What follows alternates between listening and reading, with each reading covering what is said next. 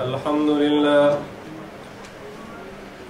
لله وحده لا شريك له صدق وعده ونصر عبده وأعز جنده وهزم الأحزاب وحده والصلاة والسلام على من لا نبي بعده ولا رسول بعده ولا معصوم بعده.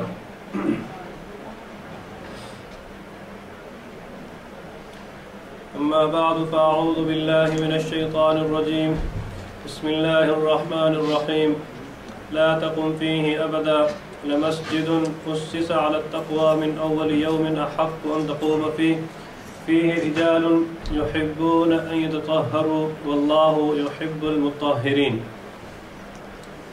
صدق الله مولانا العظيم. يا رب صل وسلم دائما أبدا على حبيبك خير الخلق كلهم. My dear respected elders and youngsters, from the favors and from the bounties of Allah subhanahu wa ta'ala, one of the greatest and uncomparable bounty is our Islam. Without any fear of doubt, this is the reality that Islam and our belief is the greatest bounty of Allah subhanahu wa ta'ala. Upon that we are even fortunate and blessed that we are in the ummah of Muhammad sallallahu alaihi wasallam. Since Prophet Adam, people who followed Prophet Adam, even they were Muslims. People who followed Prophet Nuh, even they were Muslims. People who followed Prophet Ibrahim, even they were Muslims. Every prophet's nation were Muslims. This is not true that many people, even the Muslims, they think that Prophet Muhammad sallallahu alaihi wasallam is the founder of Islam. This is not true. Because if this is true, then this means that every prophet who came to this earth, they taught different religion. Is this the case? Does this mean that Allah sent so many different religions? No, Allah only sent one religion. Prophet Adam taught the same message, that there is no God but Allah and I am his prophet. Prophet Nuh, same message. Prophet Ibrahim, same message. So this statement that Prophet Muhammad is the founder of Islam is not true. In fact, he is the completer of Islam. We should know this. Prophet Adam started Islam. He is the founder of Islam. Allah sent him as the first messenger. And the last messenger was Muhammad sallallahu alaihi wasallam. So every prophet taught the same religion, which is called submission to the will of Allah subhanahu wa ta'ala. In another word, it is called Islam. If we have a problem with Islam, don't call Islam. Call submission. We don't mind. Submission means, or Muslim or Islam means somebody who gives up his desires, you give up your choices, and you live your life according to the choice of Allah Almighty. This is Islam. What's wrong with that? So every prophet taught the same religion. But we, alhamdulillah, we should, no matter how much we thank Allah for this favor that Allah blessed us, that we are the followers of Muhammad sallallahu alaihi wasallam. Because no prophet is allowed to enter Jannat until Prophet Muhammad enters it. He is the last to come, but first in Jannat. He is the last of the prophet, but first in Jannat. And we as the ummah, as the nation of Muhammad sallallahu alaihi wasallam is the last nation, but first in Jannat. Prophet Muhammad sallallahu alaihi wasallam said very clearly, he said, no prophet will enter into paradise until I enter. And no ummah, no nation can enter until my nation enters. So isn't that a great favor of Allah? Indeed it is. So many favors of Allah, but this favor of Islam is very great. What is Islam? Islam is the complete way of life.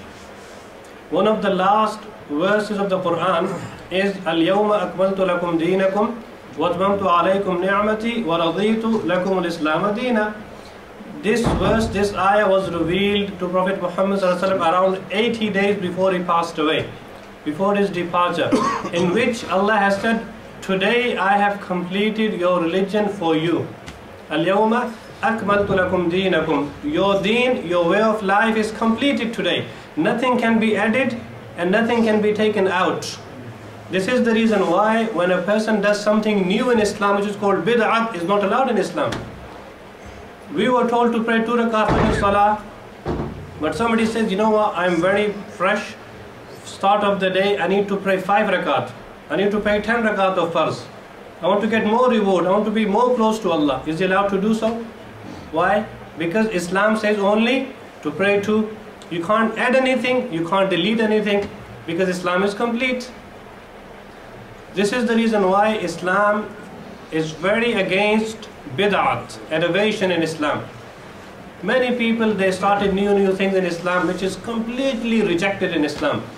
In fact, Imam Malik rahimahullah said, anybody who introduces new thing in Islam, na'udhu billah, may Allah protect us, he is trying to say that Prophet Muhammad sallallahu alaihi wasallam did not do his good job.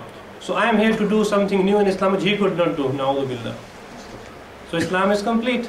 And then he said, وَاتْمَمْتُ عَلَيْكُمْ نِعْمَتِي. By completing your Islam, I am completing my favor upon you. Meaning Allah is himself calling Islam a favor, a ni'mat, a bounty. And then he said, وَرَضِيتُ لَكُمُ الْإِسْلَامَ دِينًا. And I am very pleased, I am very happy that Islam is your religion. Inna ad-deena 'inda Allahil Islam. The religion accepted by Allah is only submission to Allah, which is Islam. And then Allah has said, وَمَنْ يَبْتَغِي غَيْرَ الْإِسْلَامِ دِينًا. Anybody who chooses any other way of life as his lifestyle, فَلَنْ يُقْبَلَ مِنْهُ. Allah will not accept it from him. And وَهُوَ مِنَ الْخَاسِرِينَ. And he will be from the losers.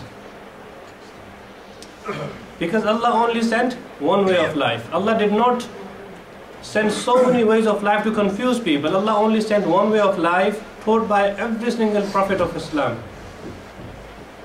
So this Islam is a great favor, my brothers. Don't underestimate this favor. Do not underestimate, do not think that society will not be happy with you if you show your Islam to people. Many people, alhamdulillah, 2 years ago, we were invited in America for Tarawih Salah. Then from there I went to Canada to meet my cousins, and me and my cousin went to buy one car from this garage, and the brother on the phone who was dealing, he sounded like Asian, our Muslim. But he said, I am George. I said, okay, but I never knew who this brother is until we went actually to see him.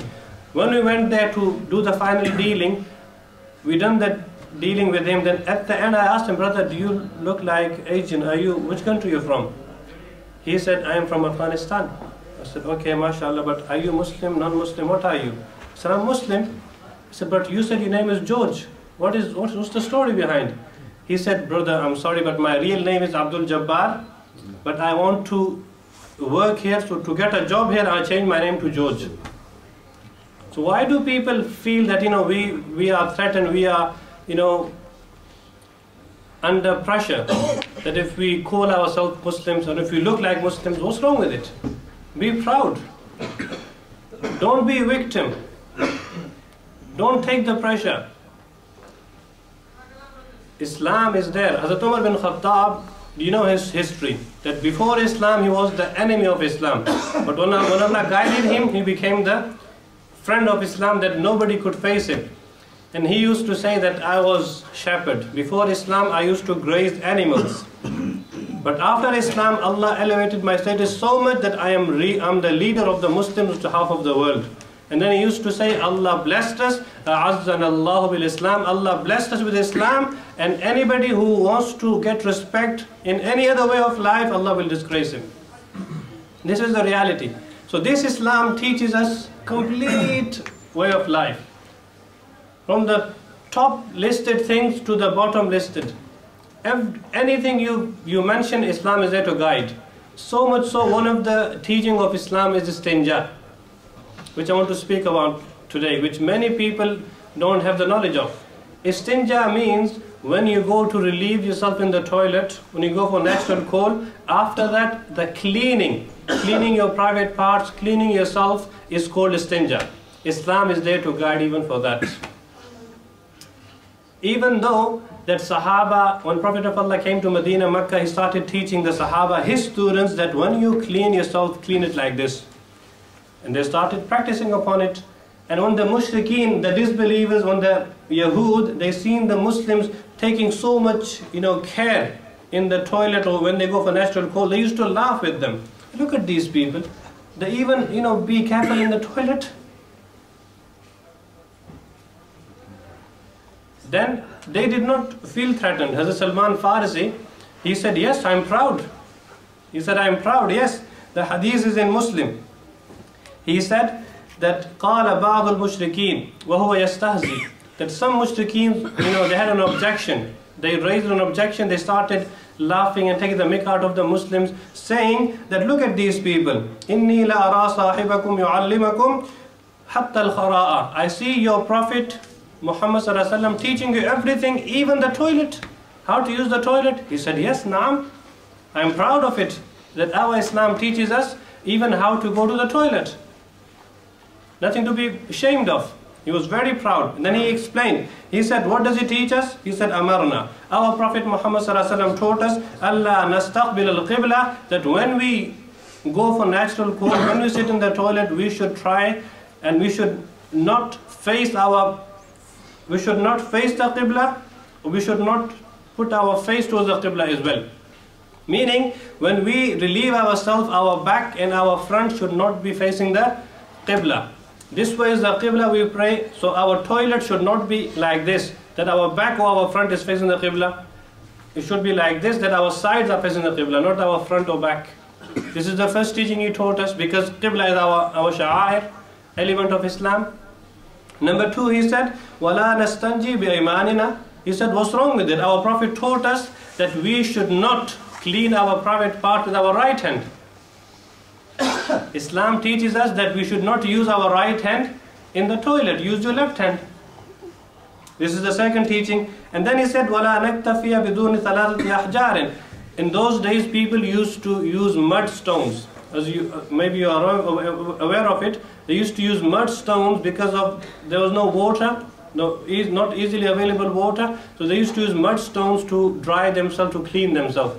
Nowadays we have tissues, which is the alternative.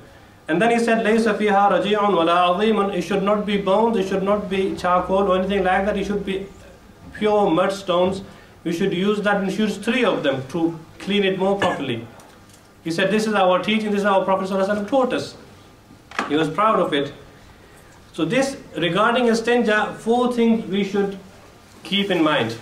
Briefly, there's no time, but many youngsters, very unfortunately, when we see them, we tell them to pray salah, they say, brother, I'm sorry, my clothes are napak, my clothes are unclean. What does that mean? It means simply that when they went to the toilet, maybe they stood and they urinated and the drops of urine touched their clothes. And now they're saying, I can't pray salah because I'm not clean. You must have heard people saying this. I heard here in our masjid.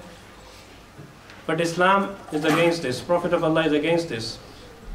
So 4 things we should keep in mind regarding istinja, regarding when we go to relieve ourselves. Number 1 is to read the dua. Islam is there to teach us to read the dua, ask Allah for protection on different occasions. On this occasion of using the toilet, we are taught to read one dua. Hazrat Aisha, she says, Hazrat Anas radiallahu anhu, he says, Kana Rasulullah sallallahu alaihi wasallam idha dakhala al-khala, when Prophet of Allah used to enter the Baytul Khala. Baytul Khala, Bayt means house, Khala means place of loneliness. So the toilet in Arabic is known as Baytul Khala, the place of loneliness where nobody lives, where nobody stays. So you just go there for time, just to relieve yourself and come out. So he said that when he used to enter, before entering the toilet, obviously you should not read this dua inside the toilet, but before entering the toilet, with the left foot, he used to read Allahumma inni a'udhu bika min al-khubuthi wal khaba'ith. That, oh Allah, protect me, because the place where we relieve ourselves, we will not find angels there. You will only find shayateen and the jinns and the devils. So you ask Allah for protection against their mischief. So by saying Allahumma, O Allah, inni a'udhu bika, I ask for your protection, for your refuge against the male devil and the female devil, the shayateen. This dua is the sunnah. We should all know it. Our children should know it. Our youngsters should know it. Before entering the toilet, we should read this dua. And after relieving ourselves, we should leave with right foot. We should enter with left foot, and we should leave with right foot and read two narrations mentioned. One narration by Hazrat Aisha, she says that قالت كان النبي صلى الله عليه وسلم إذا أخرج من الخلاء قال غفرانك. This riwayah comes in Tirmidhi, Ibn Majah and in Darimi. That she says that when Prophet of Allah used to leave the lavatory in the toilet, he used to say غفرانك, only one word, which means, oh Allah, please forgive me. غفرانك. This riwayah only mentions one word, which means غفرانك. But you must have heard another long dua with it, which is Alhamdulillah alladhi yadhhab anil adha wa afani, which is a different narration mentioned by Hazrat Anas, who says that when Prophet of Allah used to leave the lavatory, he used to say Alhamdulillah alladhi yadhhab anil adha wa afani, that oh Allah, praise be to you. Just imagine for a while, I know a person, when I was studying in my madrasa in Kidderminster near Birmingham, there was one student, a young boy, maybe now he's 25 years old, but he was disabled. His disability was that he could not relieve himself naturally. If you understand what I'm trying to say. He could not go to the toilet in a normal way which we all go. What used to happen, that doctors twice or three times a week used to operate him, and from his arm or from his body part they used to take all his filth out. But he could not relieve himself generally and normally in the way we do. So imagine this favor of Allah. The food we eat, the water we eat, this must go out as well. Otherwise, what's going to happen to our body? So this dua teaches us that we should also praise Allah, thank Allah, that Alhamdulillah alladhi, oh Allah, thank you so much. Oh Allah, all praise be to you, that who has taken the filth and the dirt away from me and relieved me. Imagine when a person is desperate for the toilet. Many, if any house which go only one toilet and 10 people are living in one house, you imagine the status there, the long line of people waiting to go to the toilet, and they are desperate. What is their situation? Until they don't relieve themselves, they don't want to eat anything, they don't want to talk to somebody, they're running around. The reason is that this thing must be relieved. So we say to Allah, oh Allah, thank you so much that you taken the dirt away from me and you relieved me. So shouldn't we thank Allah for every favor? Indeed. You're driving down the road, somebody gives you a way, that you go first. How much, we thank them. Thank you so much. Thank you, thank you. For little favor of people, we thank them by raising our hands. But when Allah, our Almighty, He favored us with so many favors, so isn't He worthy of praise? Indeed He is. So two narrations put together, the dua for leaving the toilet is غفرانك. Put them together. غفرانك الحمد لله الذي أذهب عني الأذى وعافاني. I'm sure most of us, we know it, but if you don't know it, please learn this dua. If you don't know it, if you don't have any book to learn from, come to us after Salah, we'll write it for you. But do learn this dua and read it when you go to the toilet. The entering and the leaving dua. Number 3, we are told not to face the Qibla, as I mentioned before. Our back and our front should not be facing the Qibla. Number 4, the last point is that we should sit and relieve ourselves. We should not stand. Many youngsters have this habit of urinating standing. And what happens while that, we all know, the drops of urine spread and they splash and they touch our clothes and our body parts, and then we don't even take care of it. This is also very dangerous. Why? There's one riwayah mentioned in Bukhari and in Muslim, very authentic hadith, mentioned by Abdullah bin Abbas. The Prophet's cousin, Abdullah bin Abbas, he mentions that one day Prophet of Allah, Mara Nabi sallallahu alaihi wasallam bi qabraini. One day Prophet of Allah was walking and he happened to walk past by the graveyard, and he walked by 2 graves. So he went by 2 graves and he said, innahuma la yu'adhiban. deceased and the people who are buried in these two graves are being punished. Miraculously, Allah showed him, Allah informed him that these two people in the graves are being punished. And then he said, وَمَا يُعَذِّبَانِ فِي كَبِيرٍ. It was not something big that they are punished for. Meaning in their eyes, these two habits, the bad negative habits, was not something significant in their eyes. So now they are being punished. And then he explained what two bad habits they had.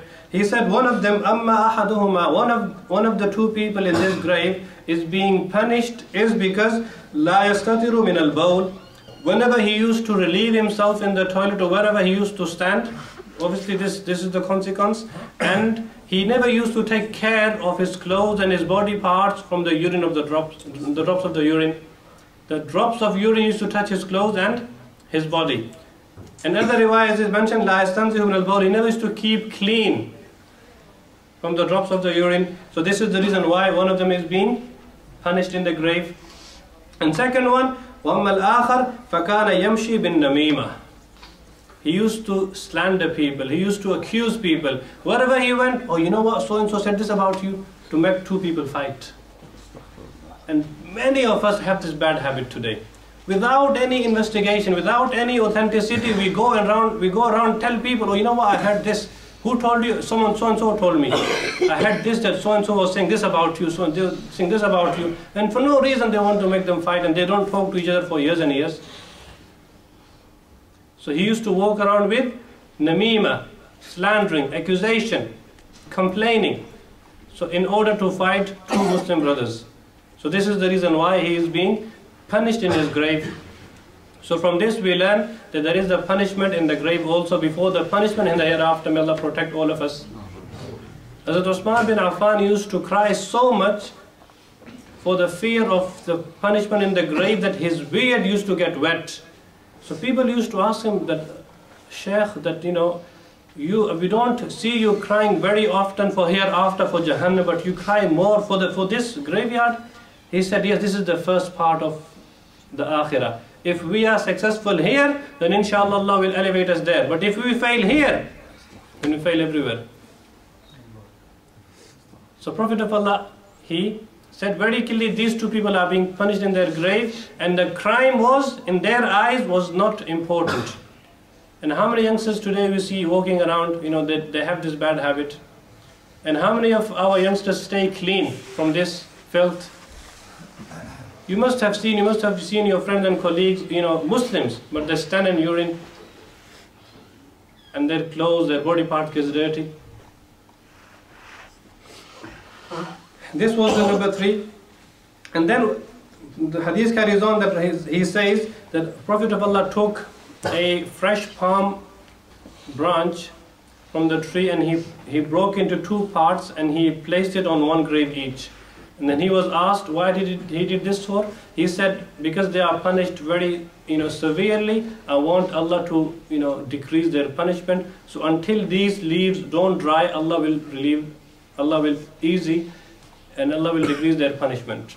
This was speciality of Muhammad sallallahu alaihi wasallam, that he did not generally do this. This was his speciality, which he did it, that to ask Allah to ease their pain in their graveyard.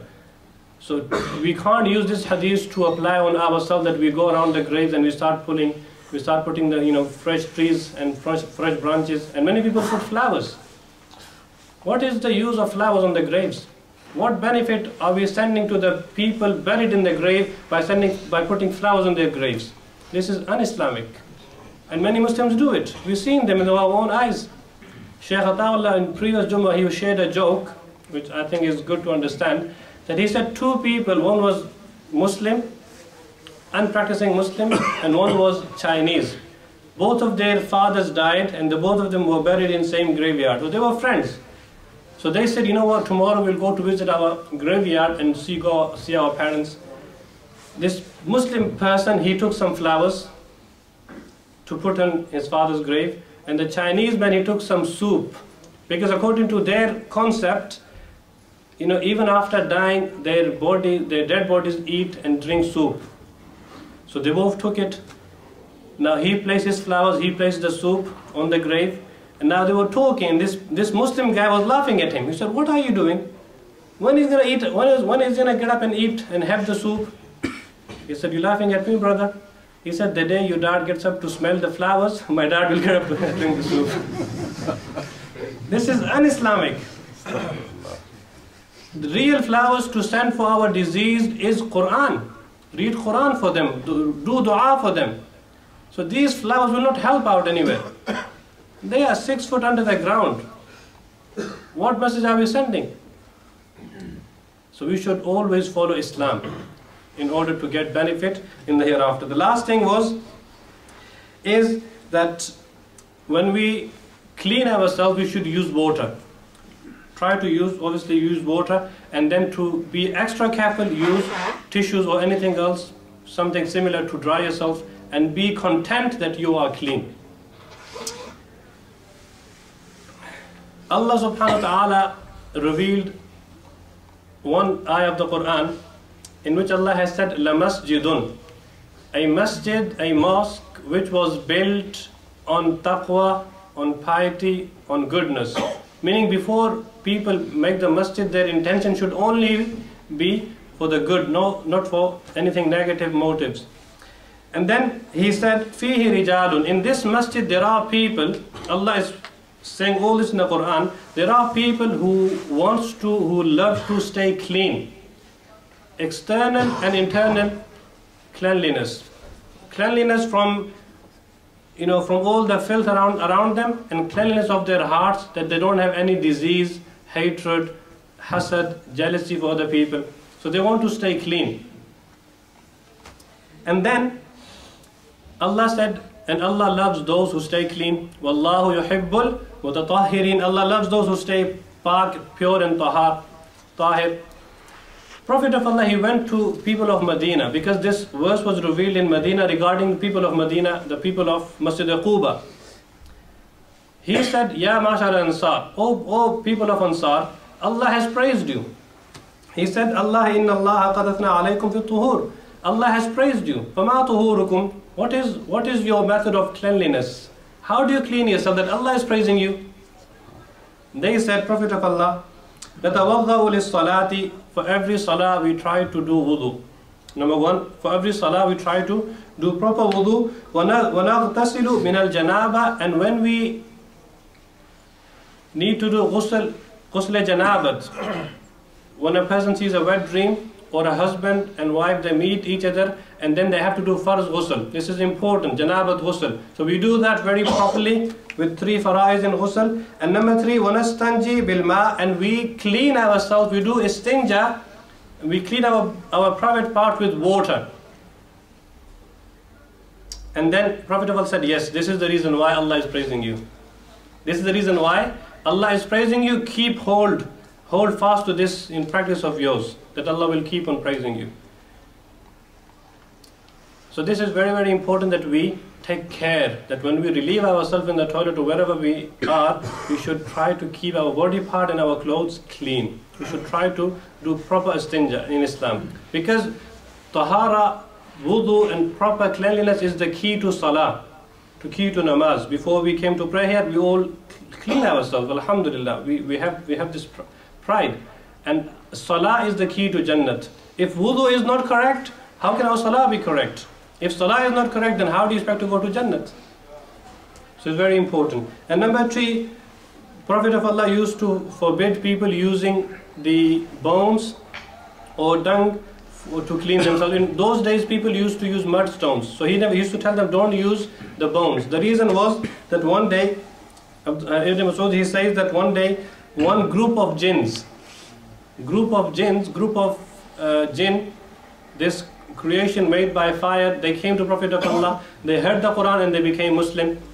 And then they said, Prophet of Allah, we have a problem that your Muslims, when they clean themselves, they use bones, they use rawtha, which is dung, and humama, which is charcoal, and Allah has kept our rizq, our food in them. So if they're going to use that, and for our information, when a Muslim slaughters an animal, reading Bismillah, and he consumes that meat, and the bones which is left over, which Muslims ate, those bones are the food of jinns.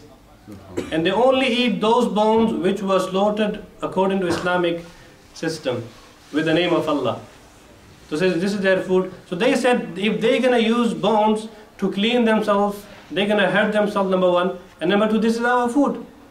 Jinns, which we can't even see, is complaining to Prophet of Allah regarding this practice of Muslims. Then he told the Muslims, فَنَهَانَ رَسُولُ صَلَّى اللَّهُ عَلَيْهِ وَسَلَّمَ, that we should not use such things which is the food of the jinns in our istinja. So Islam is there to guide. There's so many other hadiths regarding this practice of istinja that we must take care that when we relieve ourselves, we clean ourselves properly. May Allah enable us to act upon this.